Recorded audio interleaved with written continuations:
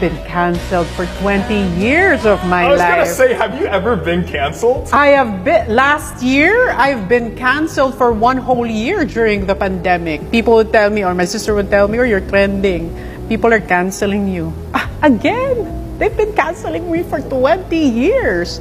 You know what's important is that no matter how many people or how many times you were canceled by other people, what's important is you never cancel yourself.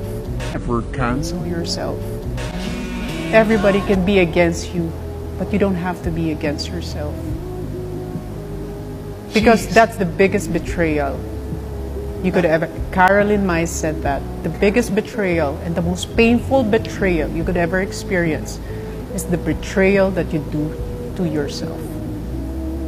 The biggest betrayal and the most painful betrayal you could ever experience is the betrayal that you do to yourself.